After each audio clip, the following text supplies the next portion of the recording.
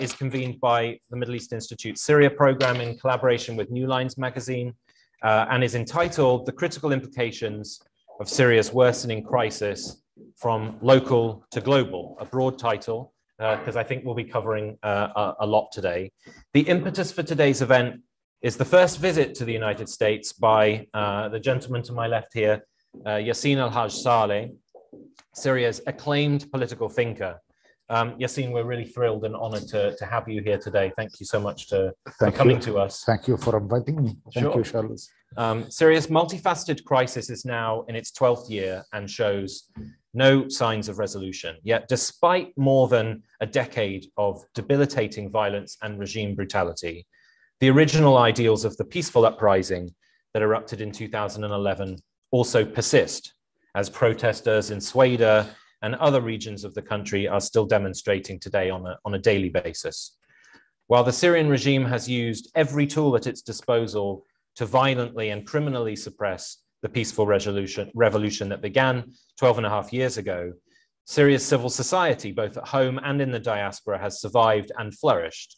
This and many other realities underline the unique nature of Syria's crisis, fueled and shaped as it is by the regime itself, and also by overlapping and hostile ideological currents, external geopolitical interests, and a wide array of sub and non-state actors. As Yassin himself has argued, it is only by acknowledging this uniqueness of Syria's crisis that Syrians in the world at large might determine how best to resolve it and place the country on a more peaceful, just, and prosperous path. In a moment, we'll hear from Yassin with some opening remarks. But before doing so, I just wanted to briefly introduce him and our fellow panelists who've joined us today. Yassin Al-Haj Saleh is a Syrian writer, an intellectual, and a former political prisoner. In 1980, while studying medicine at Aleppo University, a then 19-year-old Yassin was arrested by Hafez al-Assad's regime because of his membership of the Syrian Communist Party. He remained in prison for 16 years until 1996, and since then, has turned to writing on political, social, and cultural subjects relating to Syria and the Arab world. He's a regular contributor to Al-Hayat and Al-Quds Al-Arabi newspapers and the Syrian online periodical Al-Jamhuriya. Yassin has also authored and edited a number of books about Syria and co-founded Hamish, I don't speak German, a Syrian cultural house in Istanbul, Turkey. Yassin is the author of 9 books, and in 2012, he was awarded the Prince Claus Award, a prize supported by the Dutch Ministry of Foreign Affairs that recognizes intellectuals who make extraordinary impacts upon their societies. He was unable to collect the prize as he was living at the time in hiding in Damascus. Yassin is married to Samira Al-Khalil, who was kidnapped and disappeared by an armed Islamist group in Douma outside Damascus in December 2013, and he now lives in Berlin, Germany. Andrew Tabler, on the far left, is a senior fellow at the Washington Institute, specializing in Syria, the Levant, and US Middle East policy. He has a background in Middle East affairs and has held advisory positions within the US State Department and the National Security Council. Before joining the Washington Institute, Andrew lived and worked extensively in the Middle East, contributing to publications and media outlets on Middle East issues. This included a 7-year stint living in Damascus from 2001 to 2008, where he co-founded Syria Today, Syria's first English language magazine, serving as its editor-in-chief. Andrew is also the author of the book, In the Lion's Den, an eyewitness account of Washington's battle with Syria. And then finally, and certainly not least, we have Mona Yacoubian joining us today. Mona is the Vice President of the Middle East and North Africa Center at the United States Institute of Peace. She brings more than 30 years of experience working on the Middle East and North Africa, with her work centering on conflict analysis and prevention, with a specific focus on Syria, Lebanon, and Iraq. Her additional research interests include Russia's role in the Middle East, as well as violent extremism and fragility. In 2019, she served as the executive director of the congressionally appointed Syria Study Group. She joined USIP after serving as a deputy assistant administrator in the Middle East Bureau at USAID. And prior to joining USAID, Mona was a senior advisor at the Stimson Center. Should also note another touch on Syria. Mona was a Fulbright scholar in Syria, where she studied Arabic at the University of Damascus in 1985 and 1986. So really, really thrilled to have this fantastic panel, particularly interested and excited to hear from Yassine. In terms of format today, we'll have about 20 minutes or so of opening remarks from Yassine, reflecting on the uniqueness of Syria's crisis and what we can and should learn from it. Yassine will then, I think, engage in a brief conversation with me before we open up to our wider panel to address everything we've heard and maybe also some of the current events that we're witnessing in Syria and the immediate region. To all of those of you online, please feel free to submit your questions to us at any point throughout today's event, and we'll do our best to work them into the question and answer session towards the end. So Yassine, thank you again so much for being here. Over to you. Thank you very much, Charles, and thank you for showing up. So, as Charles has just said, it is about the uniqueness, the extraordinary nature of the Syrian situation in the last 12 and a half years, 150 months, 151 months. Actually, it is, well, I try to link this to a longer period of time and to the nature of the Syrian regime. So in herself, Syria is important only for Syrians because it is their country, the only one they have. But this is no longer true as it was before the revolution and wars in the Middle Eastern country. Paradoxically, Syria has gained significance for non-Syrians. At that time, it has become a hell for most of its population. Some 30% of them are already refugees in 127 countries, though mostly in 6 of them, Turkey, Jordan, Lebanon, Germany, Egypt, and Iraq. However, the spread of Syrians to some 2/3 of the nations, the planet, this number, 127 countries, is from a report by Human Rights Watch published, I guess it was February 22, so a year and a half ago. Maybe we have conquered more countries in the meantime, bigger than any empire in the history, I guess. So 2/3 of the spread of Syrians to some 2/3 of the nations on the planet came together with the flooding of their rather small country with what I call liquid imperialism, the US, Russia, and the three sub-imperial powers of Israel, Iran, and Turkey. By this notion, I try to represent liquid imperialism, a novel condition where many global and regional powers submerge one smaller and weaker country and divide it between them. What I call conquered imperialists, meaning Salafi jihadis who poured in the country after 2012, starting from 2012, coming from dozens of countries, are in a way still there, though their heydays are already behind them. The receptive structure of power, colonial in its own right, represented by the Assad family, ruled in the last the Assad family rule in the last 53 years, already more than half of the whole modern history of the Syrian polity. Syria appeared on the stage of history after the First World War. So it is 1 century, 5 years, 53 of them, a bit more than half, under the Assad family rule. So this receptive structure of power is the decisive factor in reducing Syria to a non-homeland, a human desert indeed, not only a political one. I said about the Salafi jihadis, conquered imperialists, because their imaginary is haunted, is obsessed with the empires of the past, Muslim empires of the past. At the same time, they are conquered, they are weak. The political prisoner, the global political prisoner in the last 3 decades, I guess, is an Islamist. Before that, it was a communist, as you know. So, other than states, the country hosts many sub-state actors.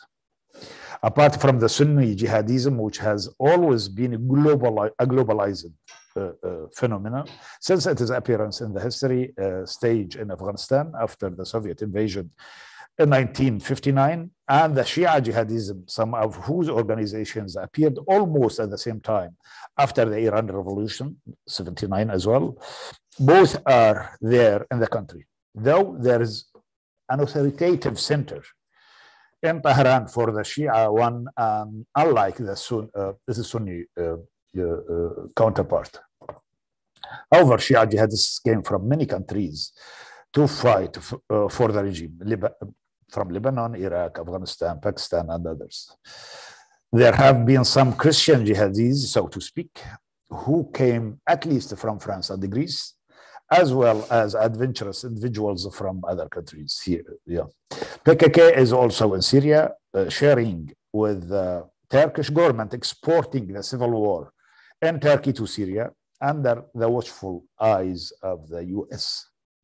So it is not only states and their alliances in Syria, it is also religions and sub-state actors. We don't know many countries whose population is scattered in the world, and much of the world is inside their country. With this condition in mind, Syria is a microcosm, maybe the only one we have today, or possibly the most representative country of the world today. In other words, Syria is not a country over there, it is a country over here, wherever here and there are. The country is divided into four parts. One is an Assadi protectorate dominated by Iran and Russia. One is dominated by the Americans, and a third by Turkey, and a fourth by the conquered imperialists. Golan Heights have been occupied by Israel since 1967. The division of Syria and the condition of liquid imperialism, where big powers coexist in one smaller country, go together. Sorry, the division of Syria and the condition of liquid imperialism, where big powers coexist in one smaller country, go together hand in hand. With these five imperialist and sub-imperialist powers in the country, open bleed Syria has quite slim chances to survive.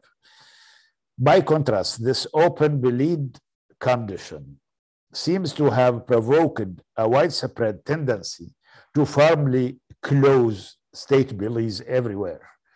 The ascendance of right-wing populism and genocratic movements everywhere can be read as another symptom. By genocracy and genocratic, I mean the rule or the movements centered around genos as opposed to demos.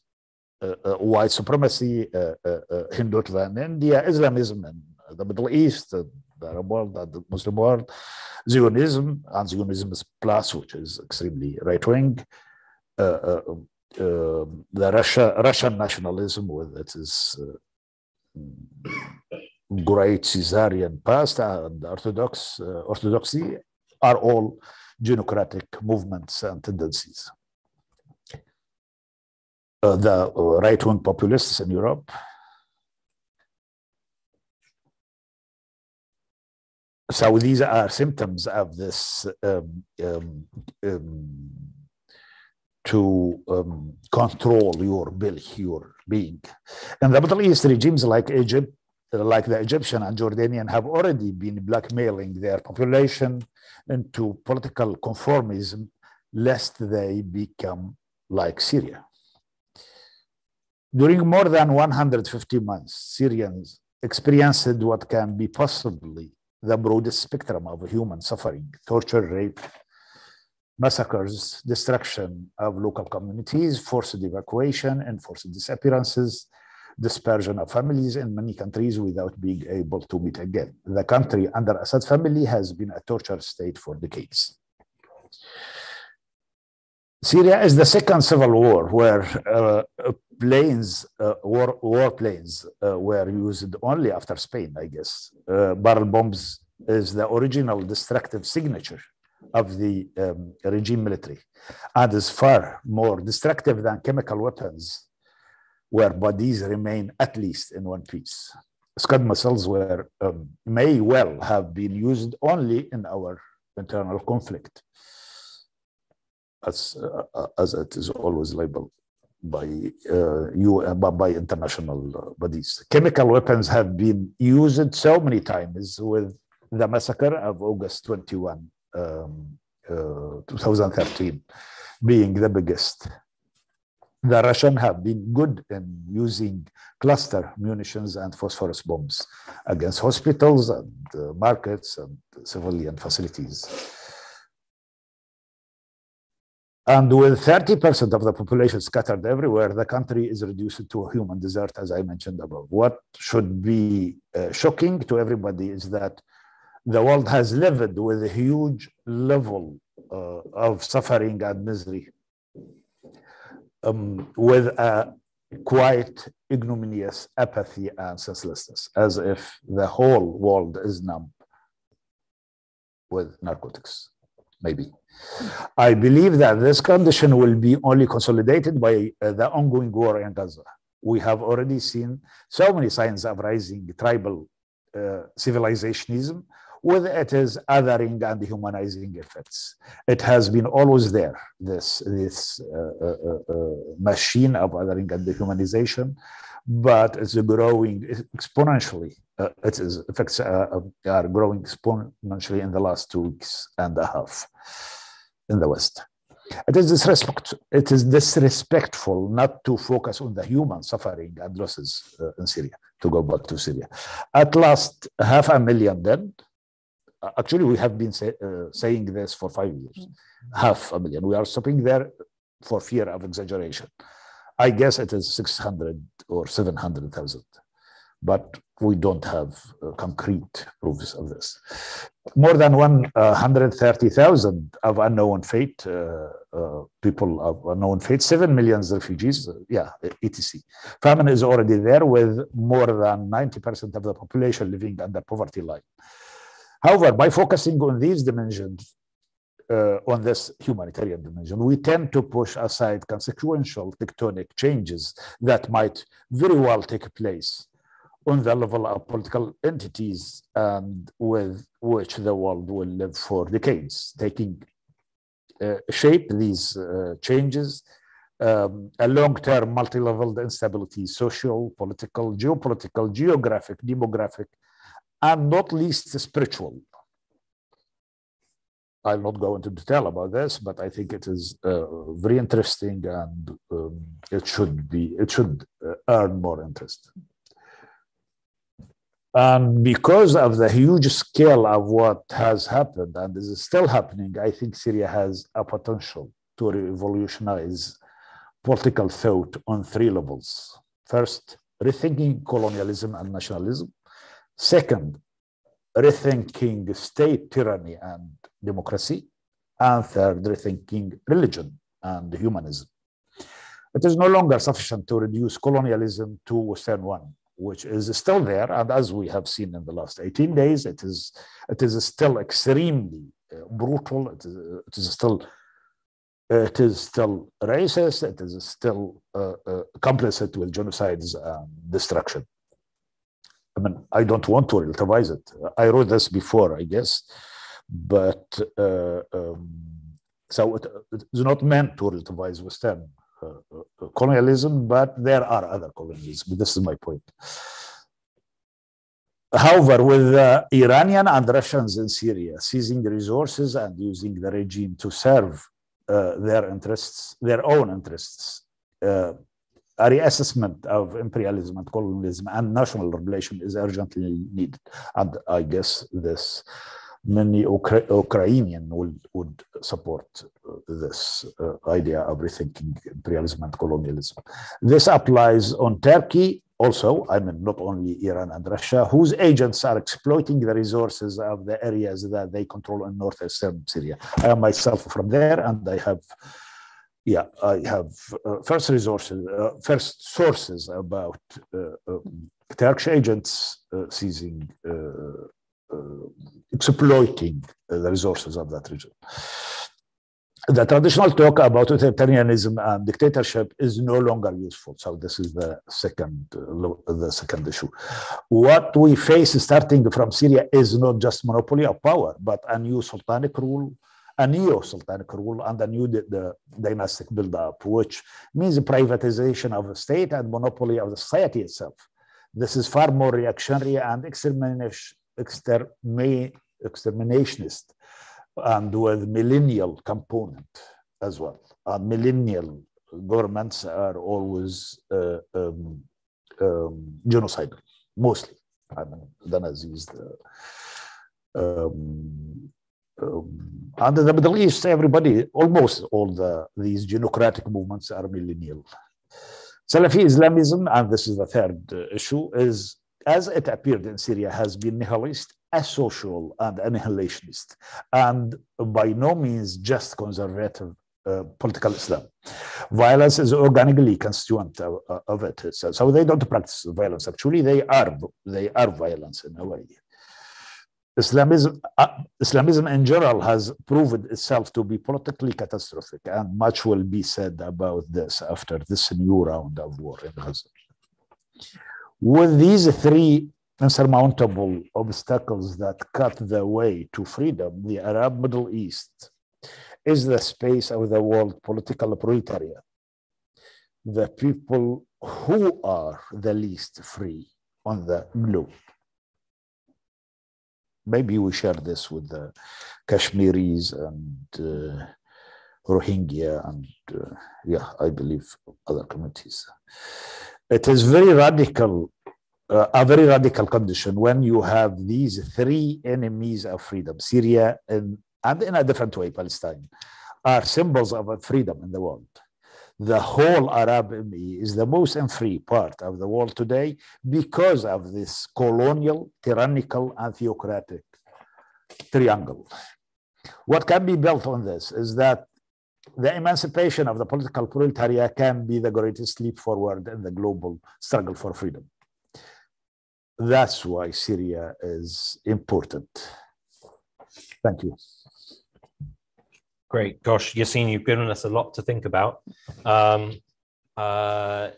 Let me first start by saying, or responding in terms of, and I think a lot of what you described today when it comes to Syria was describing a regime that, as you say, has been around for more than 50 years, and a regime that has acted and designed itself in such a way to exert complete control over Syria and over the society, and you use the term monopoly of society.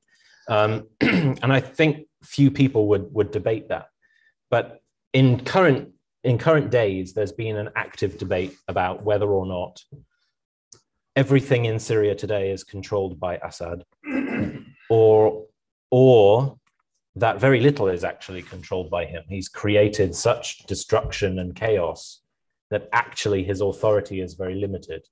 I wonder if maybe you have some thoughts on He's that. not in control of his own fate. I mean, when Iran and Russia are dominant, they are dividing the state itself between themselves. The Amn al-Dawla, the state security, we have four main security agencies: Amn al-Dawla, state security; Amn al-Askari, military security; Amn al-Siyasi, political security; and Amn al-Jawi, Air Force security. Yeah. So these are the main. Amn al-Dawla, the state security, is closer to the Russians, and al-Askari is closer to the Iranians. Al-Firqa al-Rabi'a, the 4th division, led by Maher al-Assad, who's brother of Bashar, is closer to the Iranians, and Nimr Tiger forces of Hassan, what was his name? Suhail. Yeah, Suhail Hassan, yeah, is closer to the Russians. So, but Bashar is very important still. I mean, Bashar doesn't control his own fate, but he is very important. He has the name, he has the brand of the Assad rule. It is not enough to be from the Alawite community. That control, that has a special weight, very big in comparison of its demographic weight in the military and in security. It is the Assad family. It is this thing. And the only other alternative is Maher, his brother, who's the king of Captagon now and the leader of the 4th Division. So it is a paradoxical situation. The regime cannot reproduce itself independently from these dominant powers. And of course, the role of Hezbollah also is quite big. At the same time, I don't see that Bashar or the Assad family are challenged by the Russians or the Iranians. So as we see, it is still this same situation is most probably it will remain until we see some big shift. And I guess after what's happening in Gaza, I don't see that any parties are interested in affecting or in changing anything in Syria. We see that in the last few weeks after the Homs, after almost 80, I guess, of the regime military, young military men were killed by a vague attack that the regime and the Russians have been attacking Idlib. But I don't see that this will lead to invasion or to radical change in the situation of the northwestern part of the country. Yeah. So it's frozen as still. Most probably, this is what I think. Yeah. So one other sort of broader question on something which. So I listened to your event at Georgetown the other day, and one of the terms or concepts you talked a lot about was politicide. Yeah. Which, if I understood it correctly, essentially. Or maybe you can explain politicized first, and then I'll make sure I'm not wrong, and then I'll ask the question. well, it was a term coined in 1987 or 1988 by two American political scientists, Ted Gurr and Barbara Harf, as something to represent issues not represented by the UN Convention of 1948 to prevent and to punish genocide, the crime of genocide. You know, that convention, what was meant by genocide is to target ethnic or national or racial or religious group as such. So what about political groups, parties? The big example that Harf and Gurr gave was the Indonesian Communist Party, where at least 500,000 people were killed because of their political affiliation. So politicide is the term that they coined to represent this condition. In a way, we were politicized as parties. So, I use the term, according to Harf and Gurr, politicide is to kill people politically. I use the term rather as kill people. Their coinage was to kill people for political reasons. In my usage, it is more to kill people politically without necessarily killing them physically. Like we leftists in Syria were killed politically. 90% of our parties were in jail for very long years, and some were killed actually. Not big numbers, unlike Islamists, where big numbers of them were killed. So we were politicized in this meaning, and the Syrian society at large was politicized, killed politically, denied any political representation, any free autonomous parties or organizations that represent the population. So this is what I meant about it. Okay, so I'm glad you explained it a lot better than I would have done. So my question really was, so I sort of hark myself back to, I think it must have been around 2012, Syrian, who I knew very well, an older gentleman from Aleppo, used to always say to me how tragic it was that, in his opinion, Syrians had spent so long under the Assad family's rule that he didn't use the word politicized, but what he was describing was Syrians' political agency, the Syrians' ability to engage in anything that might be politics, little local politics or big national politics, had never existed for so many decades, that when the uprising happened in 2011, the ability to turn what should have been experience in any form of politics into something that mattered, that could be unified and meaningful and strategic, didn't exist. So the first part of my question is, do you agree? The second part of my question is, I said in my opening remarks how I think Syrian civil society inside Syria, amidst all of this brutality and suppression, has persisted. And even in regions like Sweden, persisted and come back to the forefront 12 and a half years later. Does that mean that perhaps politicide doesn't fit, in the sense that that form of politics, civil society activism, has managed to, be birthed and survive amidst all of this violence? And in many ways, that the ideals that they are representing are exactly the ideals that most Syrians would want to be at the forefront. Yeah. So I like this question. So yes, I agree with Alepian gentleman diagnosis. Actually, at times I feel that we lost this faculty of politically organized, and maybe the organization and the level of civil society can replace this, at least partly. So look, Ba'ath Party has been ruling Syria for 60 years and a half now, and 96% of Syrians are under 60. So we were almost everybody was born in the Ba'athist era, and 53 years of these era under the Assad family. So I think this explains a lot. So one party system for a very long time with waves of extreme brutality. It started actually in the same year of 1963, where many officers, Nasserist officers, were killed against some Islamists in Hama, and who held a sit-in Sultan Mosque in the city. And then when I was at the university, where tens of thousands were arrested, tortured, and others, tens of thousands were killed.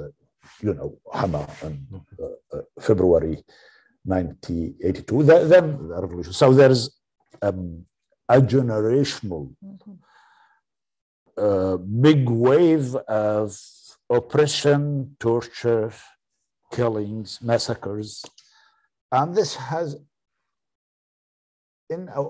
eradicated actually all organized political groups in the country. So yeah, I agree with this. But look, we have in the last 12 years, we have a big school for reclaiming politics, for building organizations, there's a paradox, another paradox about the Syrian revolution. So it was the most crushed and we failed. Unlike, in a way, you can say, in Egypt, something was achieved. And I think in Egypt, Tunisia, Libya, and Yemen, something big achieved is to prevent the decline to hereditary monarchies. All of these states, in Egypt, Mubarak was preparing Allah. In Tunisia, Zain al-Abidin was preparing his son-in-law because he didn't have male sons. In Yemen, Ali Abdullah Saleh was preparing his son. In Libya, there's no one. Saif al-Islam was the viceroy. So this is a big thing. When you look at Syria and see what the huge price what we've been paying, you realize that it was good. I mean, none of these countries are in a very good shape now, and Libya and Yemen are in a situation almost like Syria, but something was achieved. In Syria, no, we are crushed. But at the same time, so the other face of the paradox is that the revolution achieved a lot because there is 40 millions, which is maybe 60% of the population living outside the control of the regime, whether in neighboring countries or in the areas not controlled by the regime. And now maybe 500,000, more than 500,000 in Sweden are appearing. And so the level of organization, the level of initiatives, the level of actualizing citizenship in a way is also very big and unprecedented. So this gives you an example of what could free Syria have been if we, in a way, in a miracle, we were able to topple the regime in 2012, early 13, maybe. So yeah, it is amazing what's happening in Sweden. This is a continuation, at the same time learning from the lessons and the experiences in the last more than 12 years, yeah. Right, exactly. Yeah. Okay, thank you. And Mona and Andrew, thanks for patiently waiting by the wayside. I'm hoping you have lots of things to add. I'm really just going to sort of throw a softball at you, which is just aimed at reflecting on a lot of what you've heard and on your views on looking back at what's happened in Syria. I mean, not just over the past 12 and a half years, but as Yassine just said, the generational nature of uprisings and repression. But you've both spent considerable time in the region and in Syria. I'm sure you must have your own sort of personal experiences that can draw on some of Yassine's reflections. So why don't we start with Mona first and move to Andrew. Great. Thank you, Charles. And thanks to MEI and News Alliance for sponsoring this. And it's a real honor, Yassine, to be sitting next to you. So I'm glad you asked that, because I found myself in my mind going back to my days as a student in Syria when I was listening to Yassine talk about politicide in particular, and then Charles, your comments. And immediately what came to my mind, what I remembered is, and I was a student auditing courses living in the Medina Jamia in the dorms at the Damascus University, that even the word, and I was struck by this, and I was 22 years old, so I was a kid myself, but struck by the fact that the word politics was mamnu. You don't say it. Yeah. The word politics. Yeah. And I think if memory serves me, there was not even a political science department because of the same idea. And as an American, you are referring to what years? 85, 86. So I'm dating myself here, but whoa. But I've never been on a panel and talked about this, but it's so relevant because it really struck me as you were speaking, the ways in which the Syrian population had such a stranglehold, even on thought, on words, the pervasiveness of the mukhabarat everywhere.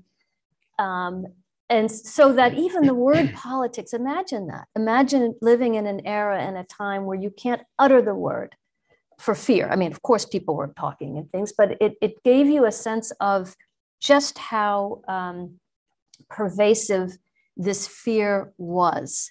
And the only other reflection I have on this is that the only demonstrations or efforts at sort of any kind of political action were those that were orchestrated by the regime.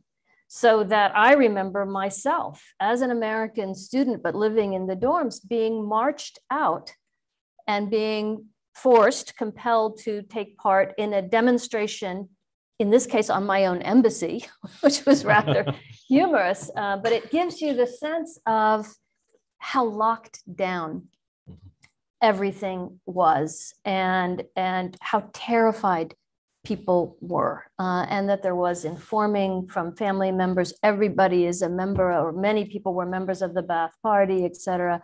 And so listening to you, I'll just conclude with this. I could go on, but I won't.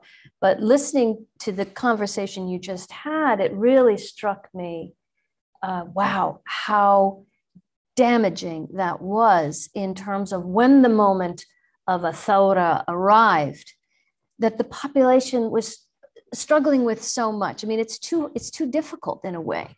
to go from 0 to 60, I guess, and without having had the benefit of a culture of political thought and action. Can I comment? Yeah, sure, and then we'll go to Andrew. Yeah. Yeah.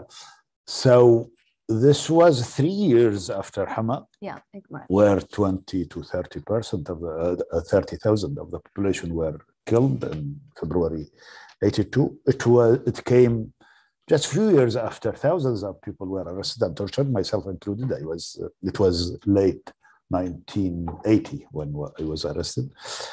So there were communists from two parties. They were Islamists, and they were dealt with far more brutally, to be honest, from us and others. And the society was infiltrated by informers. So your colleagues were afraid of the word of siyasa or politics because there could well be some informers around you. These are secret informers. So the Syrian society was mined by informers and security apparatus. So I don't know how to translate this into English. What do you think? Mufakhakh, when there's a mine and yeah, so that a society that's threatened to explode when it rebels, and we've been seeing this. So politics in Syria was about two things: about talking, about speech, about public issues, and about gathering. In my work, I focus on this. It is this. The Damascus Spring was exactly gatherings of people and dozens or few hundreds talking about politics openly, but were in private spaces, not in squares, not in cultural centers. It was in homes of Jamal Atassi, the late Jamal Atassi, or Riyad Saif, or these people. And that's why religion came to play an important political role, because there was an opinion that even brutal regimes cannot suppress, which is scriptures, which is holy texts. And there is one gathering that they cannot disband, which is gathering of believers in mosques or churches to pray. So, and this is the vicious thing about it. In a way, religion was giving people agency, and it was a language of protest. At the same time, the ideal is not emancipatory. So, yeah, I guess this helps us understand some dynamics that we've seen in the last 12 years and a half. So yeah, this is very relevant to your observation. I was there, and it is even in jail. This is funny and tragic, actually. Even in jail, many people, we were communists and were quite critical and quite open and expressing ourselves in jail. I mean, it was actually the only free space in the country in 1980s. But we were not only communists at that time. We were not only communists. Individuals, citizens arrested for some reason, some of them would spend weeks or months or few years. They were afraid of us because they thought that we were trapping them. We were quite critical because we were informers or things like this. So no free space in the country in those last 2 decades, and now since the beginning of the present. Yeah. Fascinating. Andrew, over to you. You know, first of all, Charles and the MEI and the New Lines, thank you for organizing this. It's great to be on a panel with Yassine. I first met Yassine in, I think, 2003 or 2004. I can't remember, with a common friend of ours. And I know about his history in depth, and I really appreciated his comments today. I thought they were both, I think they were both detailed to the Syrian situation, but also zoomed out to allow us to look at the overall context. So, you know, I spent a long time working on Syria policy. Probably the only good thing of the Syrian war, if you can call it good, but whatever, is that now you have many Syrians who are outside of their countries who are available to speak with us about their own experiences. And that is always better than I think those who are not from Syria doing so, because it gives us an idea about their own aspirations and a little bit about themselves, which I think is very important when you're building a state in a nation or a state from a nation. So one of the things I do to distract myself from both the problems that have generated from the Syrian war in the Middle East in general, but also from a lot of the experiences I had in government trying to deal with Syria policy and also to a certain extent the Syrian opposition, was I do a lot of work on genealogy in my own family. And my family is in America after the 30 Years' War. Things happened more slowly then, but the majority of people in the United States, I believe still, well, whatever, the largest group is of German descent, so to speak, or at least on the forms that they're now filled out, but a huge number, particularly in the early stages of the Republic. And so in getting reacquainted with my German cousins more recently, I came to understand a little bit more about what was once a divided polity and about the effects of the 30 Years' War on them. And I was able to compare it with what I hear and see out of Syria.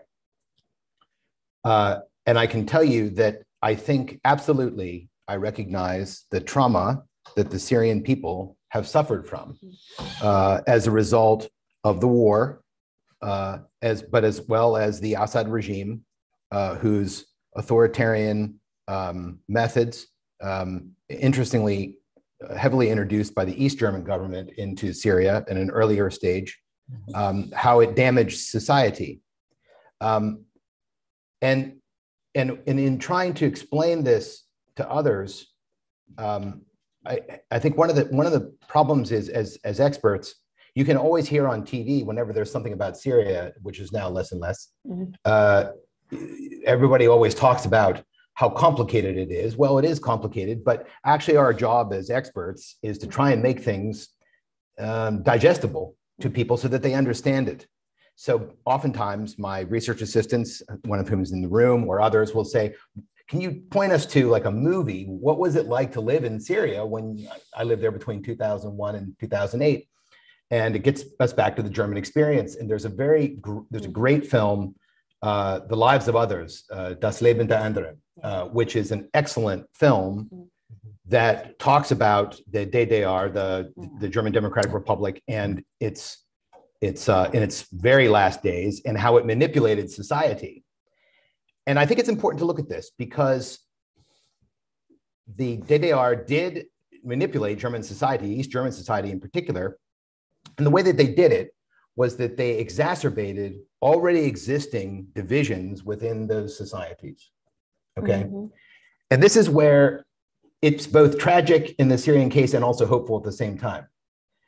Yes, the Assad regime manipulates horribly the divisions within Syrian society, and they do so in brutal ways and they do so in subtle ways. I don't know if Yassine wrote this or someone else, they talked about the mukhabarat of the ropes of silk and nails of steel or something like that, I think was a way to describe it. And I thought that was quite accurate because it was very manipulative. And that, of course, created this trauma. But I can tell you from speaking with my German cousins and doing my own thought and thinking about this, the story of humans and the building of nations, ones that function and states that function, is not about trauma. That trauma informs something else. And that what it does is it's about human resilience. And I think Syrians in general have been unbelievably resilient in the face of all of this slaughter.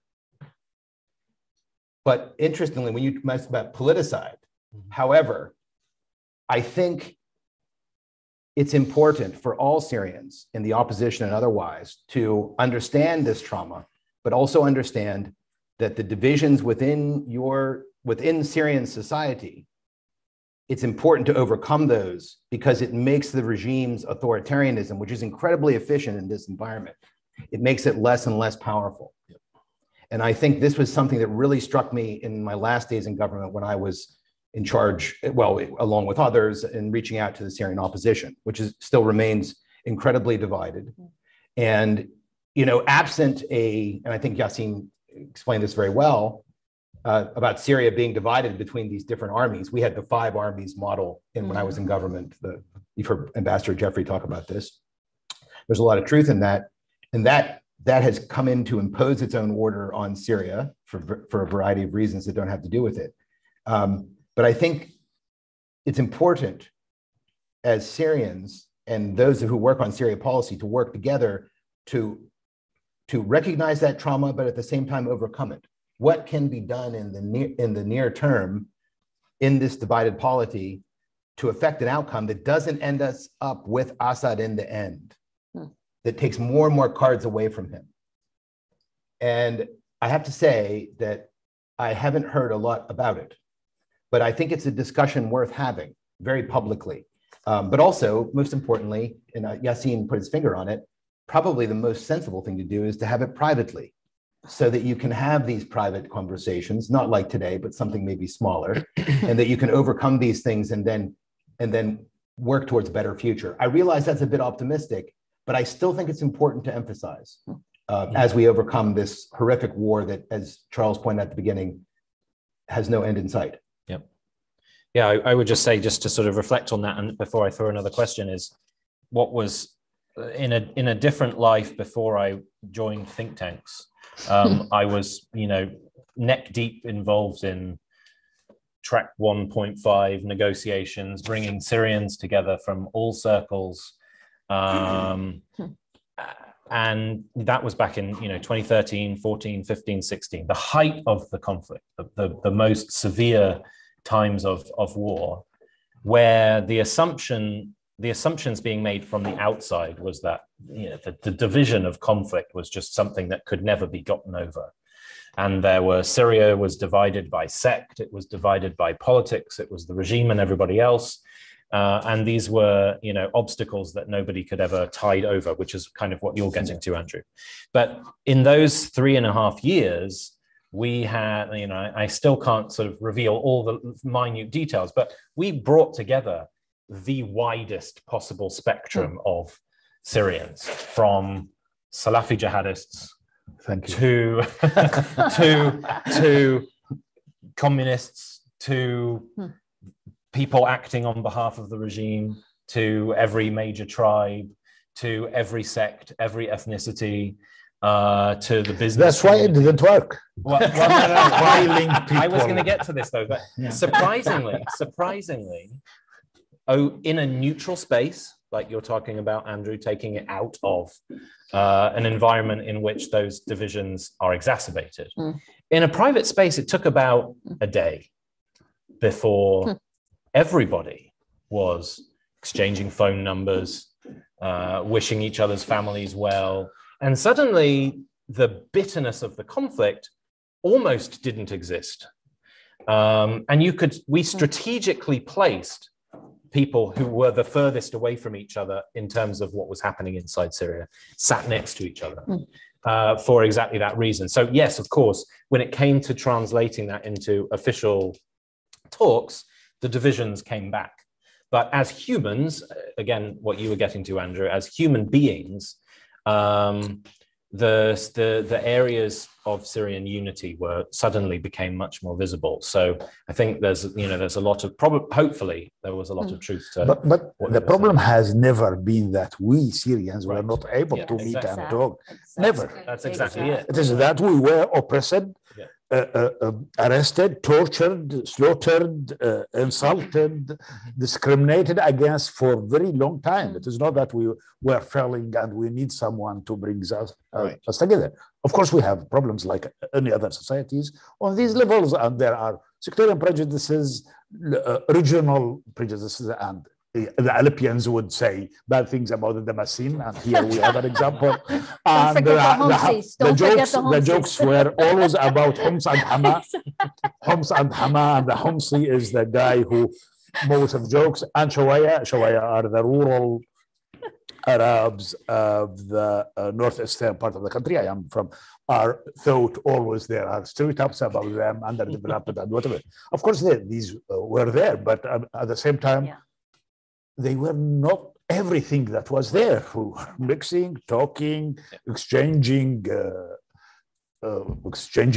words, thoughts, things, and humans. I mean, there were mixed marriages between sects and between ethnicities, not as it should be, but it was there. So the problem is that we were denied citizenship for a very long time, and we were without having a tradition of political debate and institutions. Syria came to history just as a century and a half. It is not like Egypt. It is not like Yemen in a way. It is not like Iraq. It is, the Arab nationalists would say about Syria, it is an artificial country, and that's true actually. But most of the countries in the world, nations are artificial in a way, but we can overcome this artificial element by developing rights and institutions, and by people having rights to, they can mix, they can talk, they can meet. The most dividing institute in Syria is the army. The army, of course, Syrians, male Syrians, would come from every sector of the Syrian society, but their eyes are open to the sectarian divisions, mostly in the army. They are initiated. It is a school of how to sectarianize people, the national army. The second, I'm sorry to say, is the university. Instead of bringing people together, you see the discrimination with your own eyes, and you see the ones who are empowered by the relation of the regime threatening others. And so it is this. Look, for 2 generations, more than 2 generations, this, the put aside, this destruction of political organization has led to politicize what we say, what we call in Arabic, al-mujtama al-ahli, the communitarian, the society of tribes and sects and these things. When the communist groups in Syria, you find Arabs and Kurds, Muslims and Christians, Sunnis and Alawites and Druze and Ismailis. And by the way, before 1948, you would find some Jews. There were some Jews in Syria as well. So when you destroy such a political organization,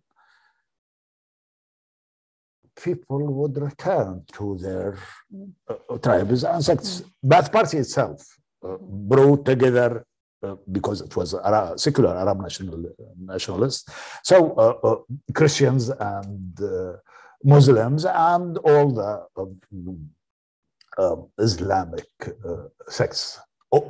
Hizbullah itself has been destroyed since the early days of the Ba'ath rule in Syria.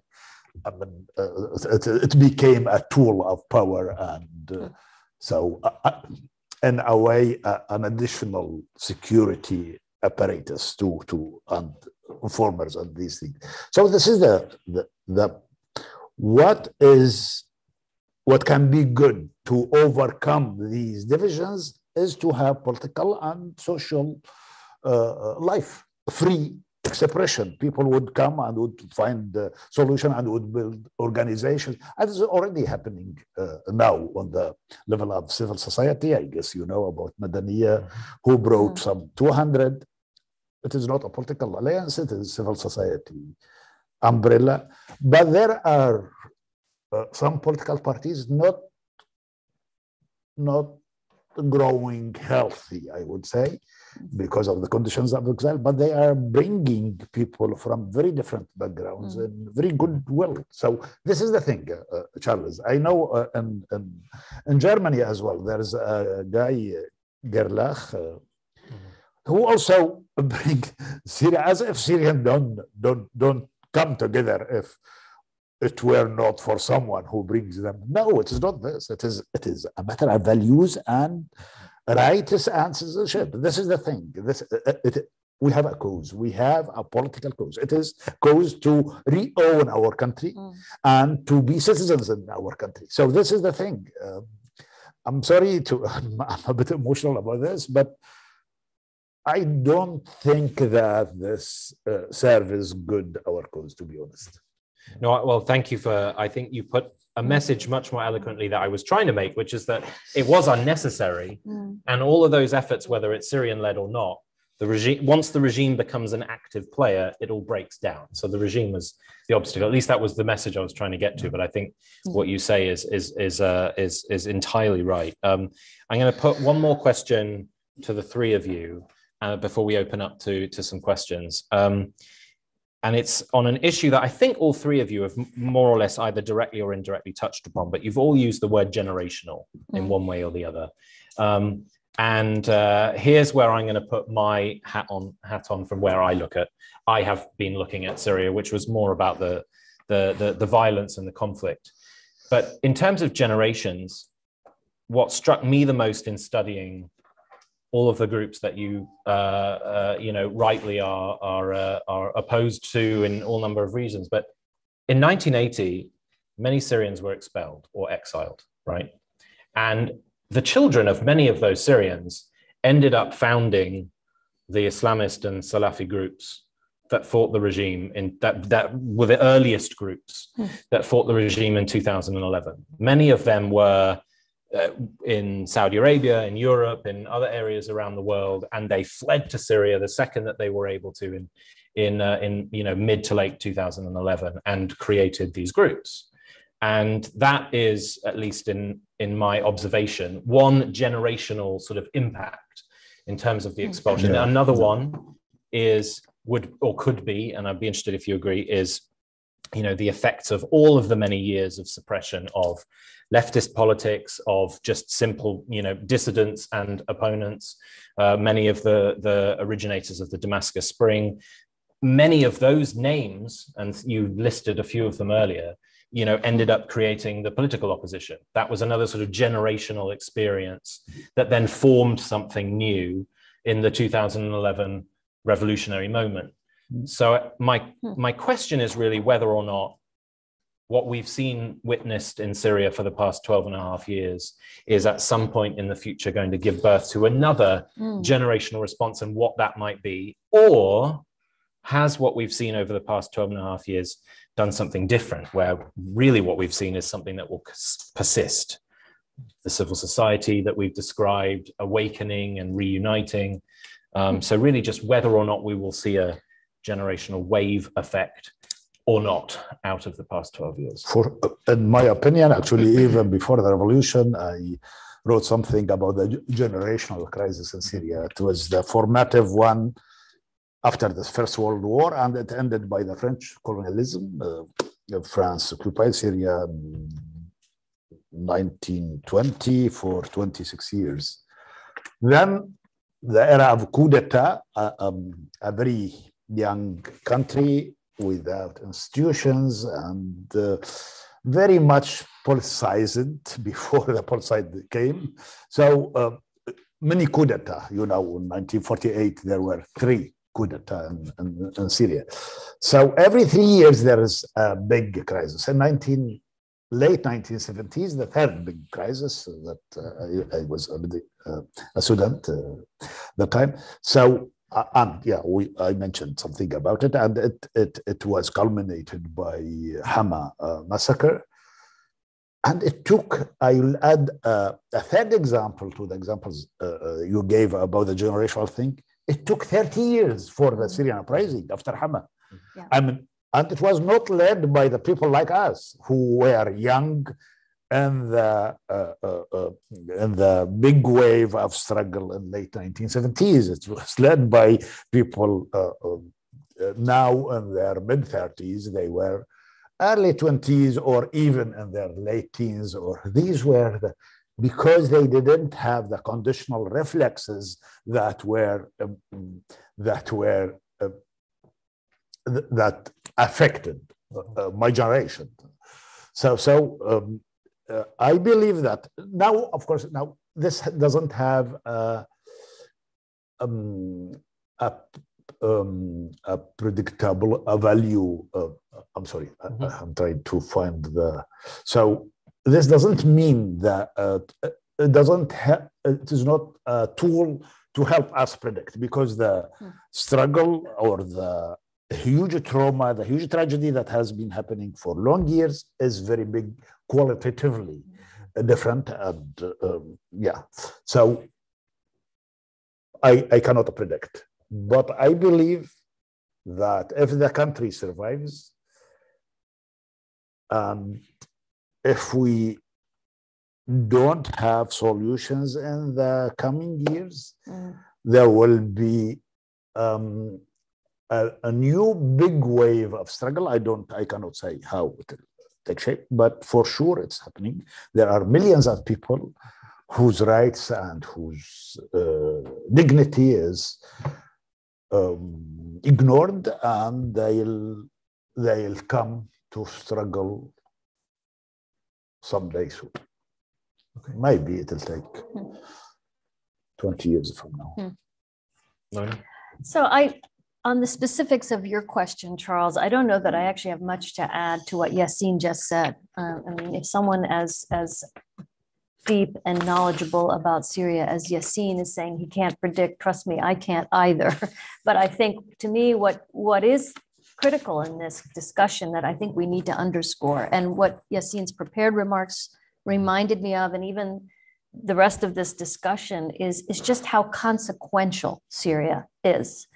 And that I think I love, in a way, that it's tragic, but I love the way you put it, Yassine, about Syria is us and we are Syria.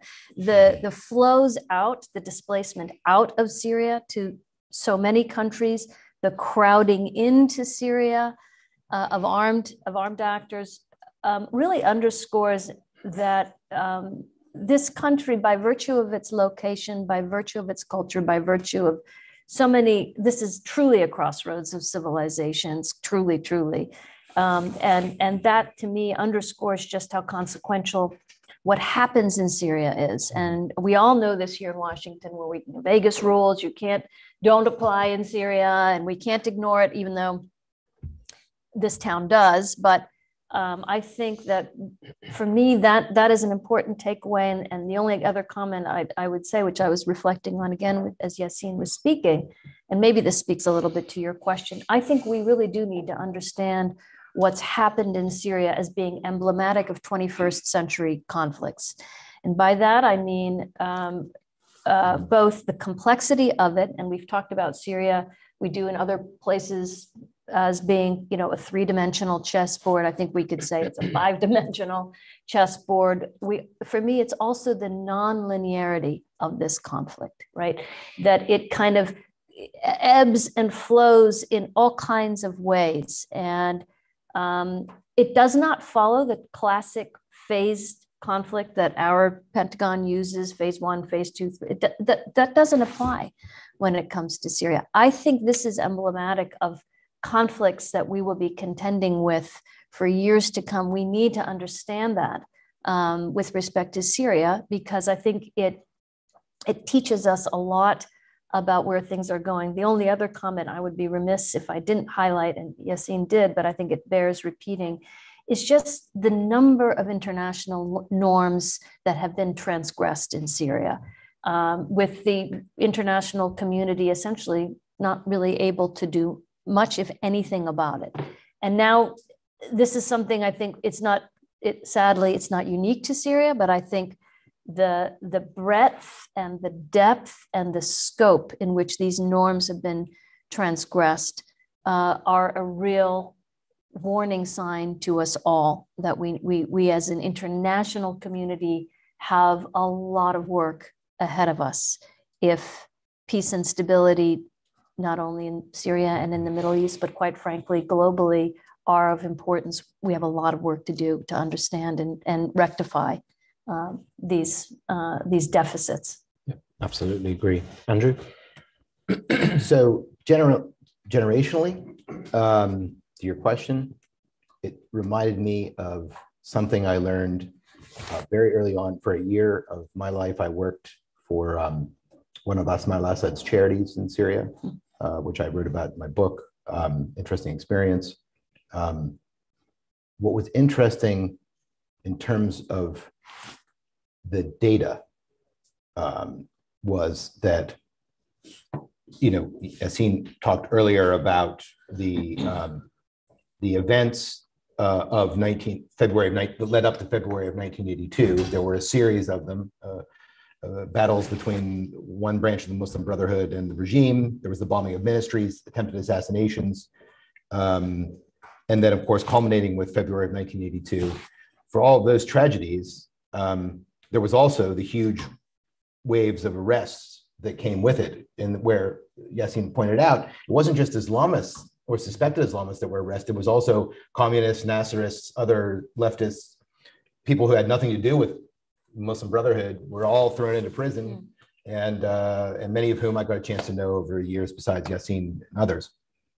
So the country was placed on lockdown. Then there was the problem with Rifat al-Assad, and he had to leave the country.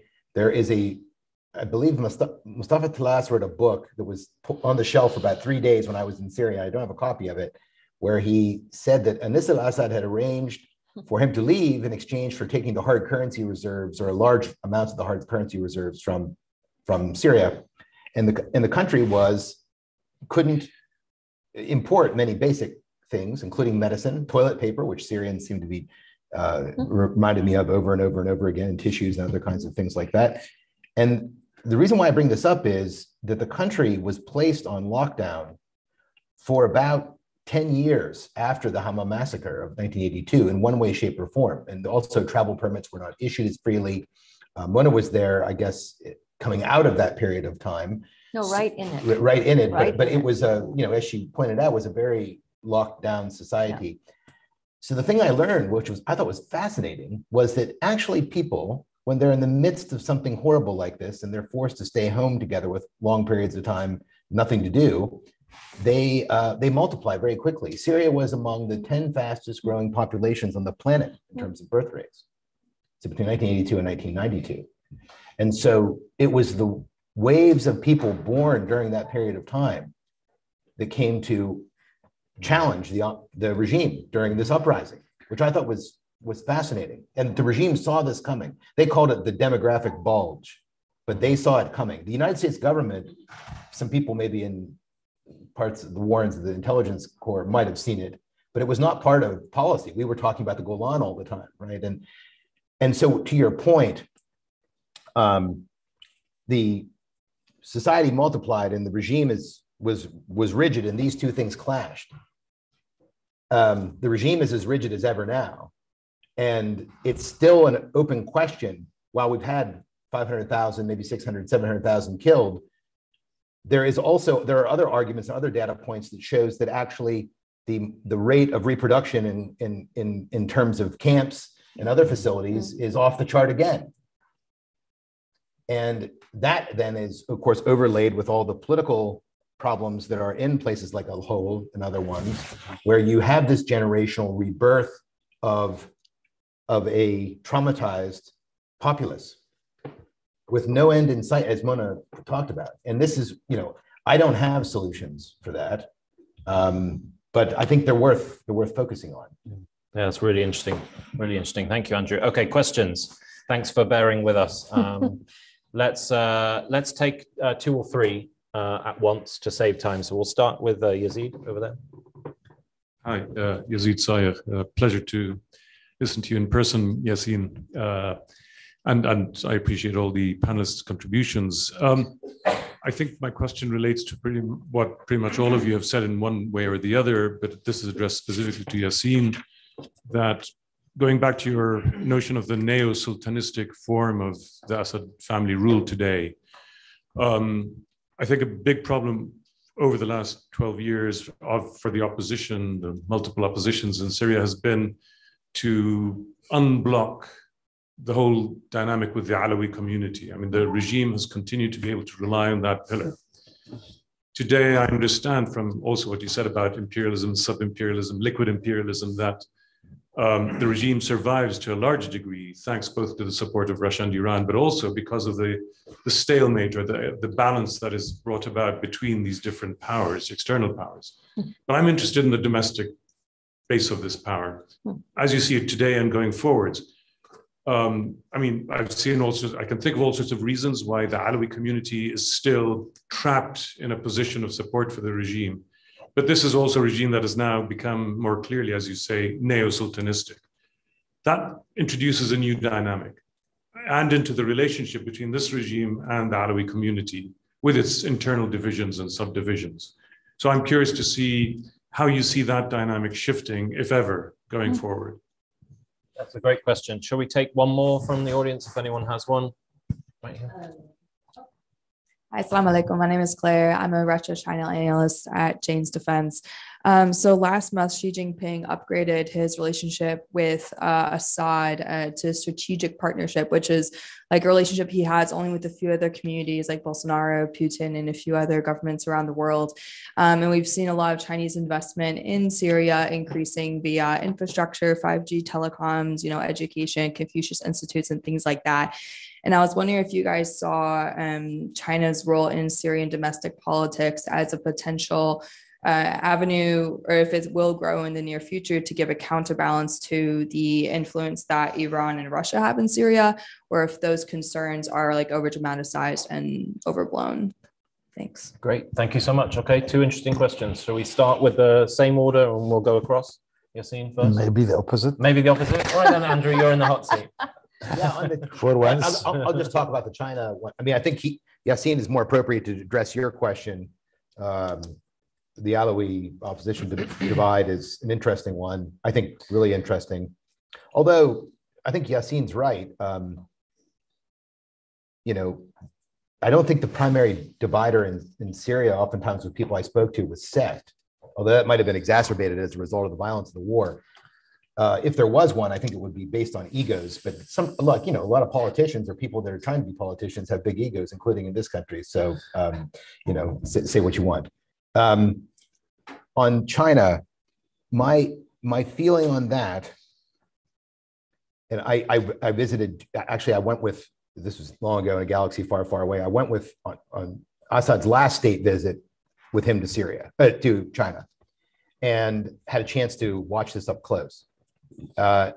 So a couple of things. I think that the Chinese don't regard him as a serious player.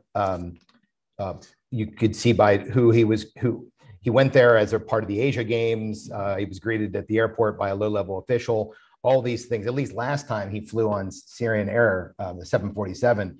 This time they flew him in. So it was not, this wasn't great for him. But he had to take what he could get.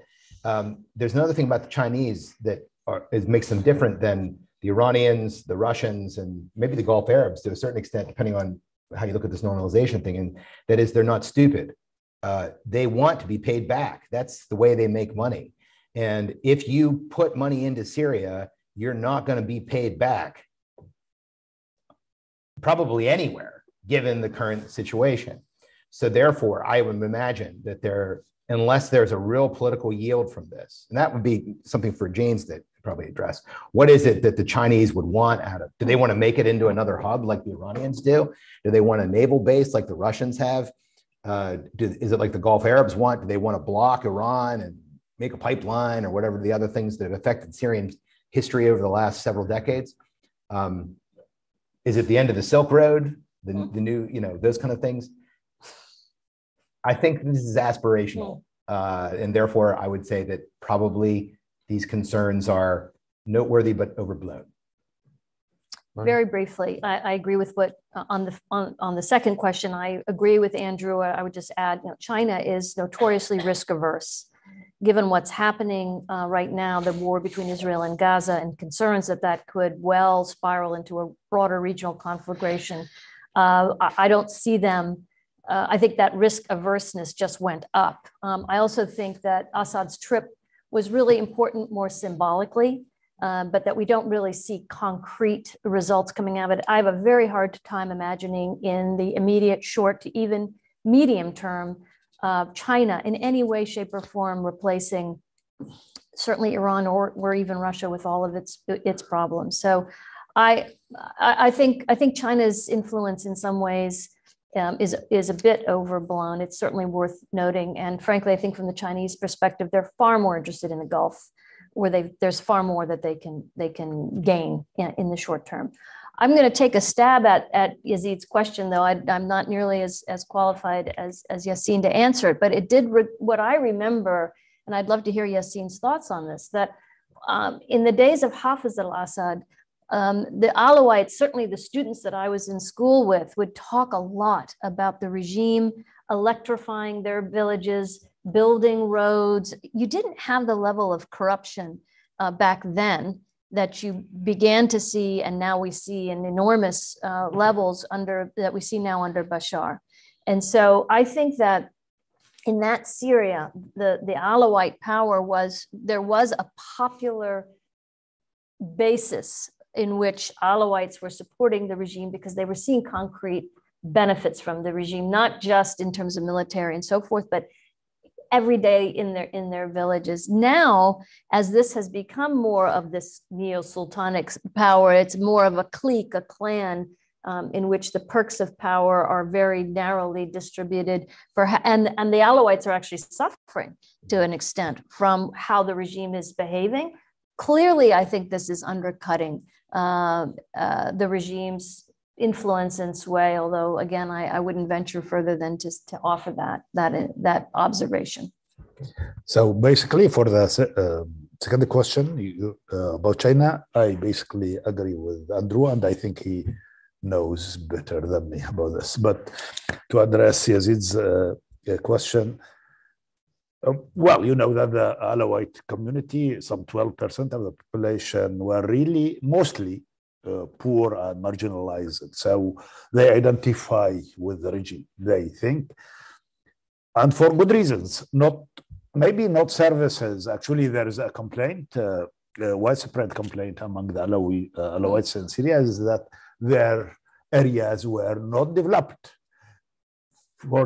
And they thought, maybe this looks like a conspiracy theory, that this was done on purpose so that they go to the army and to the security. No jobs, no industry, no services sector, prosperous service sector. So the only place for them to get jobs, to get some income, is the army and security. And the villages were electrified, yes, and roads, but this was happening in the country, and it happened in early 70s, the best, the century, the decade that rural Syria benefited from the Ba'athist rule, and was the first decade of the 7 years before Hafez came to power, then some few years after Hafez came to power. So I don't think that they benefited in a specific way from it. But they, look, apart from powerful victimhood narrative among the Alawites, and that was nurtured by the regime, not openly, apart from this, they, and apart from the clientele, the networks of clientelism. Sectarianism is not about religion and about affiliations, about communities. It's about gains and about clientelism. When you are from this community, and it is easier for you to get help in getting a passport or in having a job or something, it is this solves so many problems in a country that has been de-bureaucratized and delegalized. I mean, we don't have an efficient legal system. Actually, it was batified and destroyed, basically. So everything can be solved by wasta. Yeah. And who's the wasta? The wasta is the officer, your cousin, who's an important officer. Or so among the Alawites, it's mostly officers. It is mostly people with stars on their shoulders. Among the Christians, it is mostly rich people or bishops. Among the Druze, I guess the same. Maybe not rich people, some officers and the religious leaders. This is the problem of the Sunnis. The network, the clientelist network is very weak. So they don't have wastas. Not efficient, not many officers. They are weak. And the ministers are very just officials without real power. So this is the second thing. Victimhood narrative, these networks of wasta. Then they were targeted by the Islamists in late 1970s. And in, I mean, the massacre, the first genocidal massacre in Syria was Madrasat al-Madfa'iyya, the artillery school in Aleppo, 1979. And this led to identification. Then fourth, the effect of 53 years in power. As a young communist in those times, I observed, it was observable that many of the youth from the Alawite community were revolutionary, were socialists, were defending socialist ideals. Now they are far more conservative. If you read Adonis in 1970s, 60s and 70s, and you read him today, he's almost a fascist now. This is the effect of 53 years of privilege. The privilege, when you have privilege, you become conservative. The more you have privilege, you become conservative. I think this is easy to understand in the US. So yeah, I guess this is, and the destruction of political organizations has made it difficult for many Alawite youth to find alternatives, viable alternatives. But interestingly, now in the last few months, more voices are very radical against the regime. You find some of them on YouTube, and one of them was arrested. He was going to Sweden and was arrested, and he disappeared almost 2 months ago. They named Bashar al-Assad as the enemy. They talk to the Alawite community to liberate itself, and that you Alawite have been victimized by the regime more than you were victims in the past. This is true. Maybe 100,000 of Alawite youth have been killed in the last 12 years and a half. Gosh, okay, we've tackled a lot, and I've really literally just noticed we're out of time. I thought we had some more time left, but time flies when you're having fun talking about very difficult subjects. Thank you so much to everyone for joining us here in person and online. Thank you so much, Yassine, and to Mona and to Andrew. I think we've had a fascinating conversation here, touching on a lot of issues and angles that maybe we don't typically hear at a place like MEI, but I'm really glad we have. And so for now, thanks again for being here. Tune in. MEI has a lot of very good and interesting events coming up. And obviously there's a lot going on in the region. So look forward to keeping in touch.